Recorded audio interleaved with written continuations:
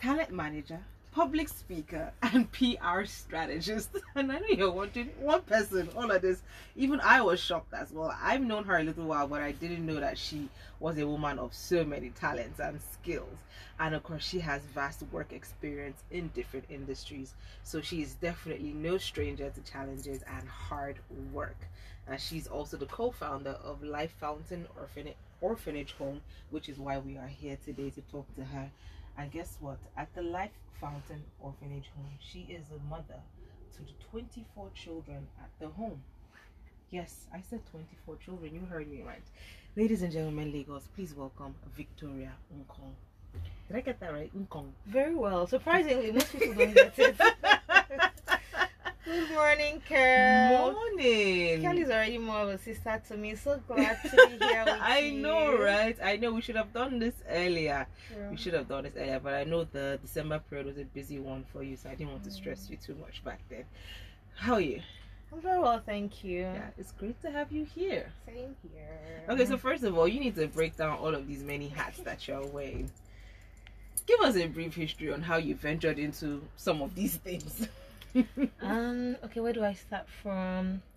Okay, quickly, I was told I would be a lawyer from like when I was like 5 years old, because the entire family thought I talked a lot. And then my dad was a lawyer, so he thought I'll take after him. One thing led to another, and I got into the university to study foreign languages and translation studies. So major French and Spanish.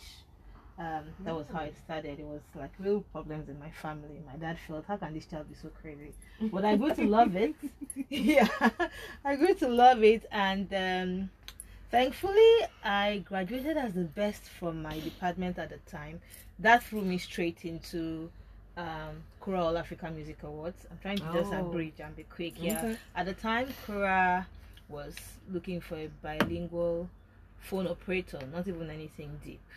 And I got after interviews, blah blah blah, I got the job, rookie then, very young, but somehow it got interesting. You know, the Niger hustle, I was working with a lot of francophones and foreigners, but you know, I went there with my eyes on the goal. So besides just taking calls and speaking French to people and Spanish to people, I made sure I let them see that I had the capacity to do a bit more. You know, I was a lot more involved, and before you know, I was promoted to the personal assistant to the choir president. And then one day he called me and said, you know, a PA is not a pro position. What exactly do you want to do with your life? We spoke at length, and he says, okay, I see you, you're a people's person, the way you manage my friends and da-da-da. So let's put you in charge of talent management for Kora. It was like, wow, for me, it was a big hat. So that's how I started dealing with all the problems that comes with artists. And trust me, it was a lot then. Kora was... At each of our Kora events, we had minimum of like 2,000 artists from different countries. Yeah, Kora was a pretty big deal. I remember it. So I'll speak to them on phone when they get on ground finally. If there's any issues, you know how it goes. Ego issues, tantrums, whatever. Yeah. Everyone knew if you call on me, there's just the way I had that calmness and smile and how to wrap their heads up to calm people down. So, I mean, from there, it just kept pushing. Then Kora still sent me for the training, for event production. It was more like the longer I stayed, the more the organization felt like I could do a bit better or a lot more than what I was doing. Oh, so that's good. they sent me for event production training with Gear House South Africa. That really changed my life. It was so much magic at once when I went to study with Gear House, and after that I thought my first love was event production. But when I left Kora, relocated back home to Nigeria, I still had a lot of artists reaching out to me from different countries. Help me hook up this collaboration, help me do this, what do you think? And at some point I'm like, dude, I'm doing this thing for free, so why not make it official and make some money out of it? So that was how I now officially, because I had my small team then, that's how I now officially put together the talent management part. I was already being contacted by different organizations for events production because they knew me for that with Kora. And Gear House, when I left Kora, literally made me then, oh god, I was so small, memories, made me like their rep around the West African coast. So it was easy. It was like a soft landing for me, because when they had projects around Nigeria, Ghana, I had to do the local, what do you call it, corresponding for them, like your fixer. That's what my company was doing. So we met that with talent management, and that's pretty much how it started. But then it kept expanding.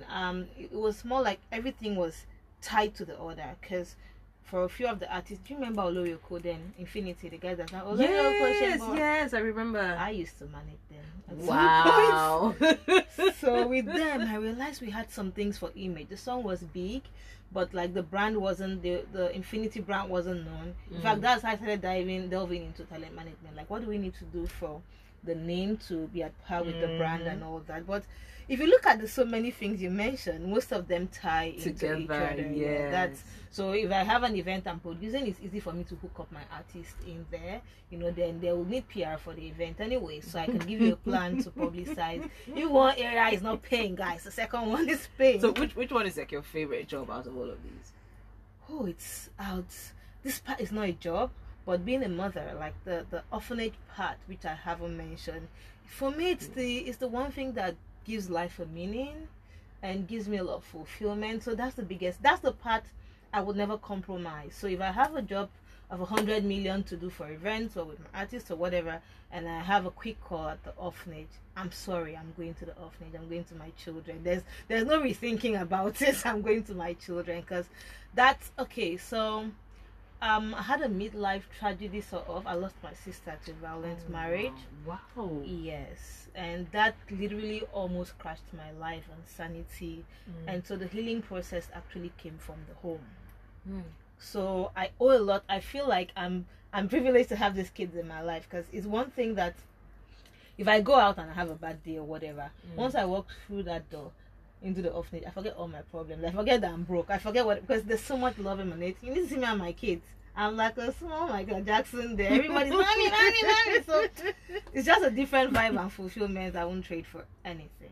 Okay, so we'll get more into that, but let's kick off with this. How many foundations are you a part of? Because your bio mentioned, I think, 2 or 3 foundations. How many foundations are you officially a part of? As a trustee, Jagede Paul Foundation and Life Fountain Orphanage Home. Those are 2. I do support for a few other. There's a widow organization and things like that, but the ones that I'm fully a part of and running, so to speak, is the Life Fountain Orphanage Home and Jagede Paul Foundation. Okay, but which one is your main focus? I think the both of them are tied, but Life Fountain, the orphanage is a daily thing. It's something that there are real lives there. Every day the kids are going to school, a child is sick, whatever. So that you can't even put it by the side. Then for the foundation, the orphanage is actually under the foundation. It's an hospital of the foundation. But for the foundation, we have like quarterly projects, slum invasion, where we go to slums. I can expatiate on that later. The widows outreach. So there's different things we do under the foundation, but the orphanage is there in your face every day with real issues to handle and to keep going. So what got you started on philanthropy work? Was it just the tragedy that you faced? No, far from it. From when I was very young, as a child, everyone knew that what made me happy was making others happy, even when I had to pretend to inconvenience myself. So I'll say to my siblings, no, I'm not hungry, because I feel like you need more food so you can have mine. Remember one day my dad dropped me off in school in JS1, and after dropping me off, he screamed my name. When I done, he said, make sure you don't give out your pocket money and your snacks to your sister today. That's how bad it was. So when I grew to like age 11, we were more of girls, and I had all my sisters in the choir and doing things, singing. Whenever they are rehearsing at home and I come to put my voice, they will shut me up because I don't particularly have a good singing voice. So I started like trying to see what I could do for God as well. I was too young for them to allow me go for a lot of other things.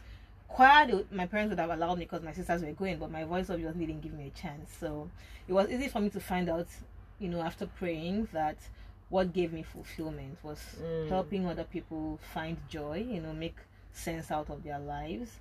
And then my mom, she was a school principal then. She would feed all the coppers. There was just this thing about her making us understand that nobody should go hungry. No child deserves to be on the street. It's sort of stuck. So from like age 13, I was already planning and praying that God will help me to... What I wanted to do was an open kitchen where people can come and they are assured of 2 square meals in a day. They don't need to live under me. So I had that plan, and I planned to kick off at 25. Then my sister died. Life changed a bit. I left work. When I was working, I actually was already saving towards my foundation, like most of my funds. But when my sister died, like things sort of became unclear to me, and it was a tough time. So I think the way I was able to connect with the fact that, because she left 2 children behind, and I was like the mommy to those 2 kids. I'm the last child of my family, but everybody knows that if anyone has a new baby at home, I'm the omugorist. I'm the one who goes to babysit, and it was more like I was more skilled almost than my mom in those things. So I was so close to her babies. I'm the one who nursed them. You know, I'll find time from work. Once any of my siblings has a baby, I actually take time off from work to go and care for the child. So when she died and then the husband took off for the kids, it was so much for me to handle. Sorry, he what? He took off with the kids. He didn't even attend her funeral. Story for another day. I don't want to break down. But so I sort of channeled the love and the energy into caring for other children. So it still started at 25. Funny enough, God knows how to make things happen. But then it wasn't an open kitchen anymore. It was now an orphanage, and I found the chairman of JAPOL, who was very impressed. I was consulting for JAPOL at the time, but he knew I was doing a lot of activities for other orphanages, because I'll go every weekend, visit homes, volunteer there. I was trying to learn for my own project. And I was using it to heal, because anytime I'm less busy at the time, I'll be crying 10 hours in a day and imagining I was going to see my sister, you know, all of those things, then depression. But so he found out, and he said he wanted to accompany me, and that's how Life Fountain was birthed, sort of. Wow. Did you have any challenges when you started up? Oh, I'm not even going to pretend. That was enough explanation. Truckload. There were times I asked myself that, should you say you're not a hear word? That's how did you think you could do this? Oh, dude. Literally, I could, like, no, a lot happened. Kel, trust me. Like, from each time you thought this was the worst, you know, some other things come at you. I remember literally once I packed and I'm like, okay, so this project's so long, I'm leaving. I'll find someone to fit in for me here, you know. I think the worst of it was when I lost a child at the home. He was a special child. He had cerebral palsy. My home doesn't take special children, but no other home was accepting him from the government at that time. And I felt, okay, this is still a child. So I took him in without the skills, and we started trying to do therapy. The government promised to take him away 2 weeks, like help us keep him for 2 weeks. We'll find placement for him. I never found placement. 1 year went by, 1.5 years, and I was now feeling mean for always going to remind them, like, come and take this child away. So I started trying to find how to manage him, started therapy. It was complex. He died in a very funny way. Like, he died almost in my arms, but I didn't know, because I was rushing him to the hospital. Lagos traffic, I parked, I was in my house coat, my nightie was flying in there, very dramatic, so I didn't know he had even passed. But when I got to the hospital, the doctor realized they didn't want to tell me first, because they said the way they saw me. So they asked me to wait outside, they're trying to recite him. Then eventually they broke the news. I couldn't. I'm like, this project was to give life, not to take life. I'm not doing it again. Wow. You know, I'm not doing serious? Yeah, I wasn't. I was ready to leave, like to move on, and if not for the other kid. You know when you want to leave because of one. And then I had like 30 children. Then there are like 29 others looking at you and momming you, and there's been challenges. There's been even financial. I won't forget the day I was literally left with like 3,000 naira in my account, and I had like 7 children on admission in the hospital, because I use a private hospital. It was okay. I'm on air. I won't say some things, but I had to start using a private hospital for the kids after a few experiences. And there was this one time, so many sick children at the same time. I drove out of the home that day, going back to my own house then, because I needed space to think and understand. And the chairman, my partner, was out of the country, and I don't always want to go bothering him, you know. So I go home that day. I'm like, God, I was quarreling God. Like, but these are your children now. That if you allow it to be so stressful for me, God, me I'll bail. Like, how can things be so tough? Literally, I was quarreling God, but like they say, He always comes true. Funny testimony. I got a call that same night around midnight. I got a project from an old partner from outside the country. Long story short, I had 3K that night. By the next morning, I had like $40,000 in my account. So it's one thing I've learned.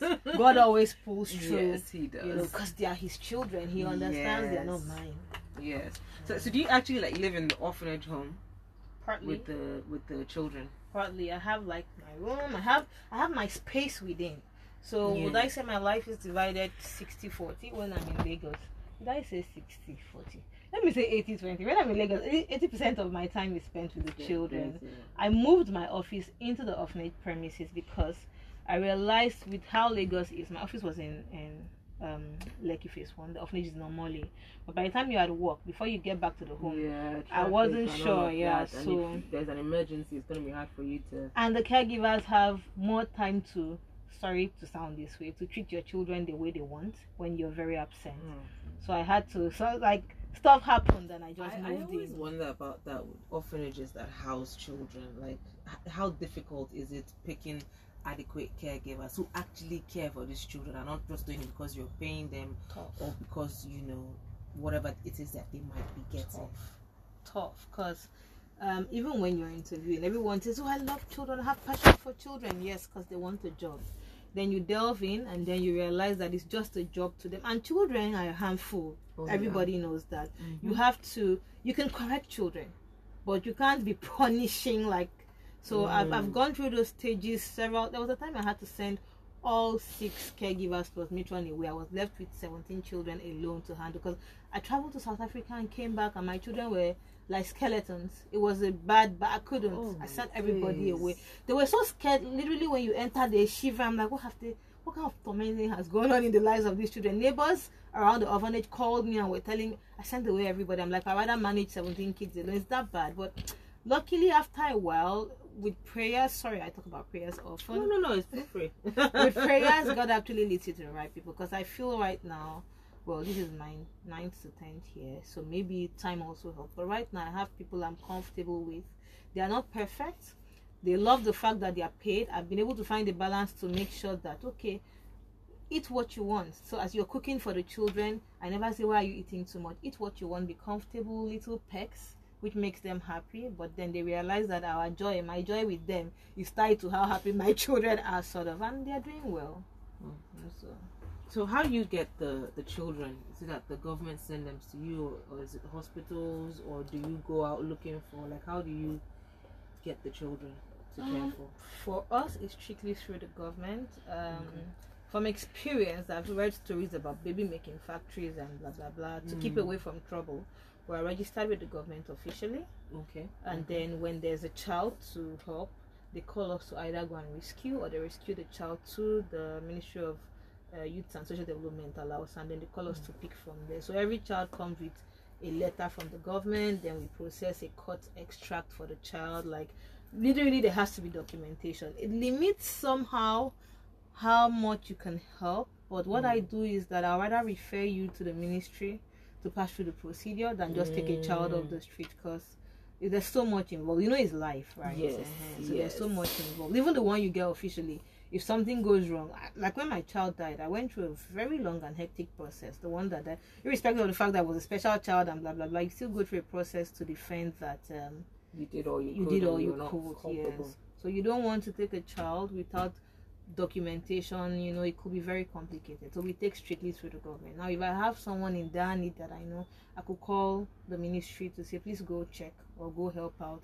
And then if they now take the child and refer to my home, fine. If they refer to another home, also fine. Do you have a limit on the number of kids that you can currently house? Yes, I've limited it to 30 now, because the vision for my home is to give children as close as possible to what they will get in a normal family setting.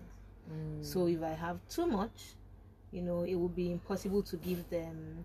It's that I don't want to ever 25 actually, but when it gets to 30, I lock the door totally, so that the kids there can have enough love, attention, be well cared for within, because unfortunately it's 9 years, but I can't say there's any organization internationally pumping money in and stuff. We're doing what we can between the other trustee and myself for these children, wholly between us. So I have to choose my battles wisely. And something I forgot to mention, when I was about 9 from school, we went to visit an orphanage home, and there was a baby in a cot, maybe a 2-week-old baby that I picked up. And when he held on to me, and one of the caregivers said, no, drop him down. I said, why? He said, if you get him used to being carried, when you go, who will carry him? That touched me seriously, because I had a nephew at home that all of us used to struggle for who to carry him. So I'm like, this baby it felt weird. So when I did my home, my focus was to ensure that the children get enough love. Who needs to be cuddled needs to be cuddled. It's not that hard, you know. Who they should be. So I don't want too many. I want to be able to give. In fact, with my kids, it's a ball. I take them in pairs of 5 to my house. We go do weekend sleepovers. You know, that's the time I have time to one-on-one with you, teach you. You're a girl, tell you those girl things, teach you how to cook. If there are too many kids, you can't really, and there's so much love. If you visit the home, you will see the bond between the kids. You'd actually think they are blood related. Everyone looks after each other. There's so much love emanating, and I think it's because I've been able to keep it small and, you know, connected. At what age do you accept kids from? 0 to 7, ideally, because I believe a child in Lagos who's 7, 8 years old is already set in their ways. Already streetwise, and I don't have what it takes to reshape them. So anything under 7 years is welcome, you know, because I feel we can still mold you at that age and reform you a bit. Then at what age, like what is the process? You keep them there with you. At what age do they leave, or do you send them off? Or our vision is to support them till they are independent. So I currently have like a 15-year-old with me, my oldest daughter. We will train them through secondary, train them through university. What I also do is that once you're above 10, you begin to learn a skill as well, besides going to school. Oh yes, so because we know where this country is headed, so you learn a skill. So somehow we support you till you're independent. So if by 18 you have graduated and you're saving and you're earning something, we have done our bits for you. What we expect is that you can also look out for others in the society, or if you're coming back home, you're also coming to look after your younger ones and things like that. But we don't, because like I said, what we have in mind is a family. I mean, some get adopted, so some get adopted, they find new families and all of that. But there are some who the circumstances surrounding their coming to the home has made it unlikely that they will get adopted, so they've been there for a while. Those ones, we would support them till their independence through university education and all of it. I've thrown away the actual questions I have for you, because this conversation is so enlightening. Like, you're the first guest I have who actually runs, you know, a day-to-day home, because other guests do like the, you know, events here and there and catering to widows and all of that. So this is actually quite fascinating. So seeing that you're registered under the government and all of that, shouldn't the government be allocating some sort of budget? Is it what they do, or is it what they say they do, or is it just not in the picture at all? So our relationship with the government is more regulatory. So they check to be sure that these put processes in place to ensure that these kids are not being trafficked. So you don't hide under the guise of a home and you're doing child trafficking or whatever. That's more of what they do. So it's like regulatory support as well. That's how we have social workers attached to us from the government that see to the court processes with us. If a child is getting adopted and all of that, they assist. Although we also have in-house social workers, and I'm a social worker myself. As for financing, to be very strict, the government doesn't finance. Once in a while they support. I've received rice a couple of times, or gifts once in a while from maybe the first lady or something like that, but no, it's not. Interesting, quite interesting.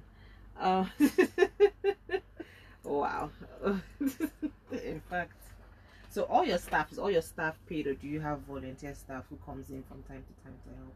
At the moment, all of them are paid. In the past, I had a few friends who come to volunteer over weekends and the rest, but like those were my friends.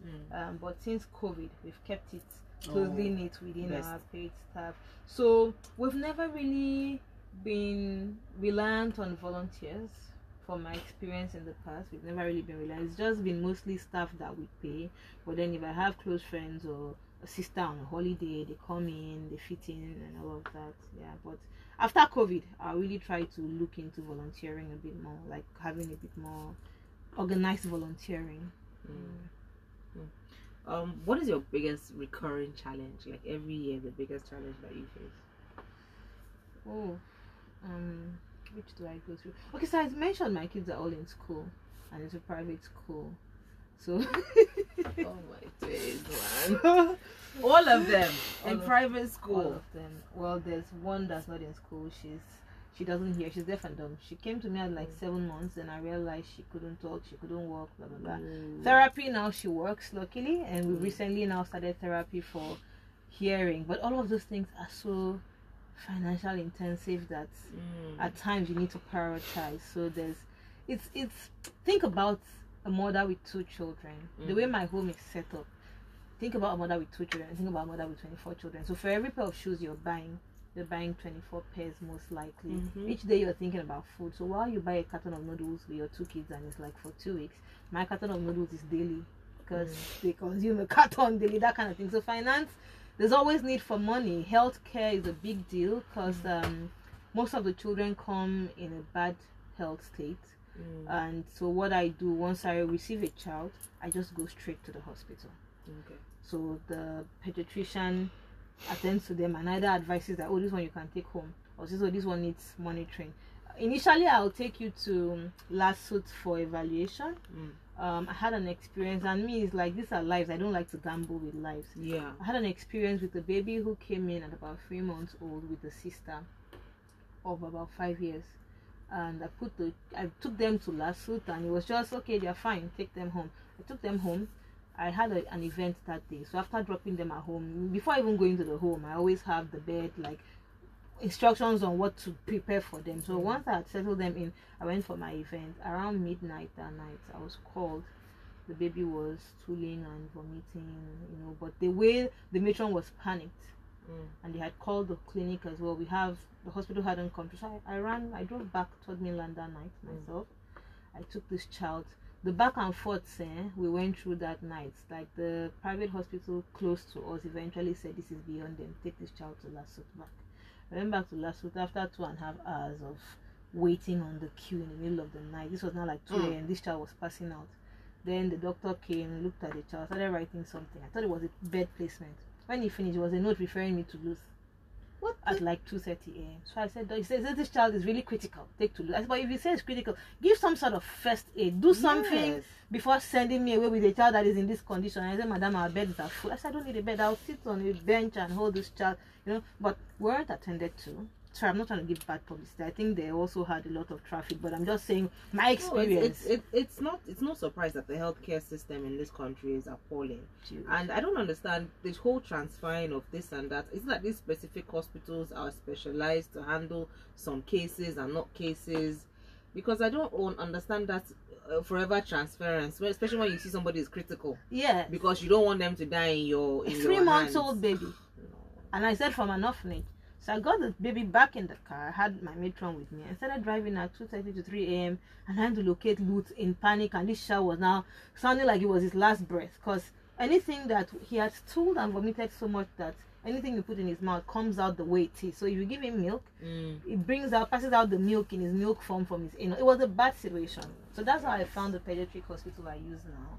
When I got there at about 4 a.m., the guy, he didn't even say, how are you? He looked at the child, took the child from my hand, and ran up and started setting drip lines and things like that. We were on our feet till like 4 p.m. the next day before this child was stabilized. In fact, I missed my master's exam, I remember. Before this child was stabilized. So after that, I'm just like, man, I'm not gambling. I found somewhere that works for me. We did a retainer with him, so my kids go there. Even if I'm out of the country, the kids, once it's from my home, they will attend to the kids. He has a nurse coming in to check on the kids twice a month, things like that. So at times I pay in advance, at times I pay, but there are times when you just realize that you've piled up bills, in the hospital, and it's healthcare, you cannot compromise. So you then begin to find ways of breaking down the bills in a bit. One child can leave the hospital with a bill of 250,000. It's health. Though recently the government is trying to do a health insurance thing for orphanages. They've started the process, and by the time they are done, I hope this helps us a lot. Man, I applaud you. I'm not even going to lie. I applaud you. So I believe that your biggest challenge will be financial constraints and all of that. Basically. Well, maybe someone taking off some of the fees would be great, but it all boils down to finance or healthcare bills. I hope this pulls through with the insurance the government is doing. I think it will pretty soon. In a couple of weeks, we may be able to access free healthcare from some private hospitals by the government. But those are like the two biggest things. It's all finance related, not to pretend. Did you take donations apart from financial donations? Like, clothing, foods, items, and all of that? Yeah, we do. For me, I didn't put a big signage on the street saying orphanage, come and help my kids, because I'm also aware that as they are growing and going out daily, there's a stigma that the society places. So it's basically people that find out about us that reach out. Very open, financial. What we just don't take is cooked food, because one has got to be careful. Yeah. But that would be weird. Why would people be bringing cooked food? A lot of people do. A lot of people even get upset when you say, please, we don't accept cooked food. That's just weird. Why are they giving you cooked food? Isn't it easier to just come and buy the bag of rice and the eggs and carrot oil and give it to you? We would prefer that. Yeah. But some will say, oh, that a prophet said they should cook something and come. I like, not for my children. I'm sorry. No, please. Alright, so do you want to drop your contact details in case anyone wants to reach out to you? Which of them should I drop? Phone number, account details? No, not account details. Phone number, email. Okay, email is jegedepaulfoundation@gmail.com. jegedepaulfoundation@gmail.com. Or you can mail my personal email, vnkong@yahoo.com. That's still nkong@yahoo.com. And if people want to follow you on social media, so my company runs the orphanage, so to speak, QTAB events, QTABY events, or me, Victoria Hong Kong, on all social media, Victoria Hong Kong. All right. So before you go, I'm gonna ask you a right or wrong question. Okay. So there's no right answer, no wrong answer. Just your opinion is needed. So the question for today is: are rich people obligated to engage in some form of philanthropy? What do you think? I think yes, and I can buttress why I think yes. All right, let's hear you. So I'll use example of a project I do called Slum Invasion. Okay. I got robbed when I first moved to Lagos in traffic, and the kids that robbed me, I call them kids because these boys were young. That robbed me. In fact, when they came to my side mirror, I thought they were begging for money to eat. So I tried to bring like 200 naira to give them. Then I realized that they were trying to break my mirror. Then they said bring everything. They were so when I could have moved my car to jam one of them or something, but I was just saying, these kids, why?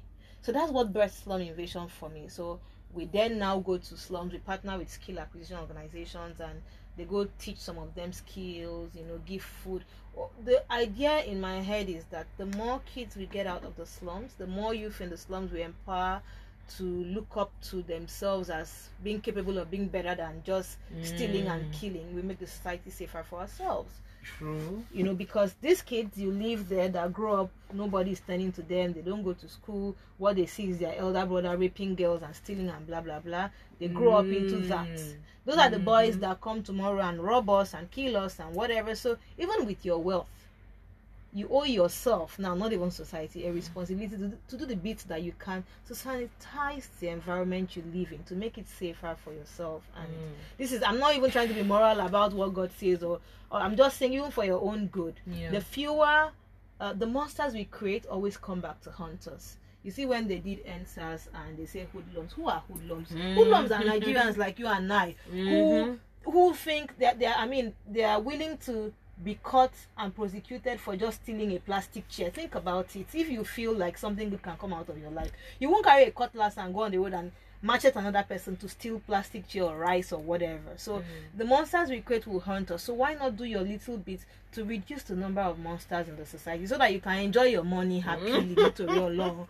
So yes, you owe. And then furthermore, you see, there's no manual to life. Today you're a billionaire, tomorrow you don't know what life holds. So I always say to myself that I don't want to be called wealthy for how much I have. I want to be called wealthy for the number of lives that I've imparted, because you know what, these lives, directly or indirectly, I'll benefit from them.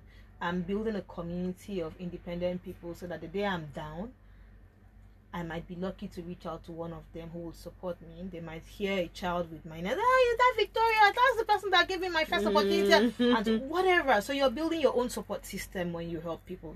That's my mantra. So yes, by all means, your money is not for you alone. Use it.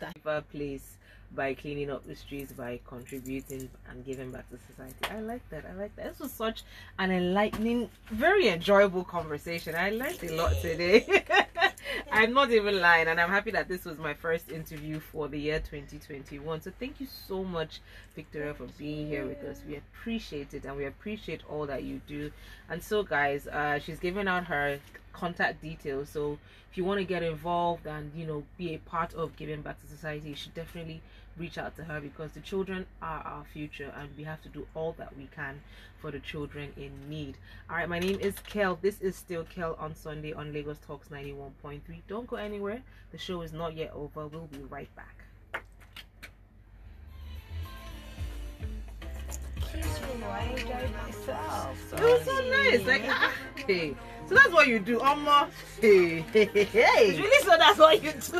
It's because Mommy had mentioned it before, but I just never really understood. I'm like, I don't understand. How do you there have 24 children? What are you talking about? What are you saying? How are you saying it? Let's take a picture.